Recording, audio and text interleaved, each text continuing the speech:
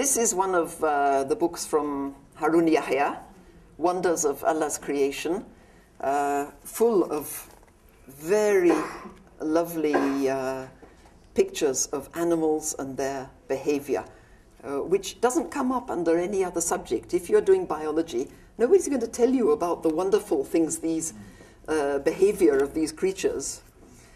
Then in class 3, we deal with Steps on the Right Path. This is a small book, but it contains 700 and something hadith, not with the isnad and the, all this, just where did it come from?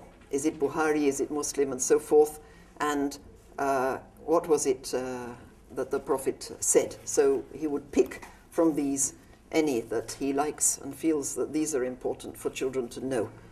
Then for Senior Secondary 1, this is another Harun Yahya book, and it's brilliant. One may not teach every part of Harun Yahya's books, but there are great sections here dealing with many, many, many issues, including evolution. Wonderful books on animal behavior and things like the water cycle, the nitrogen cycle, and so forth.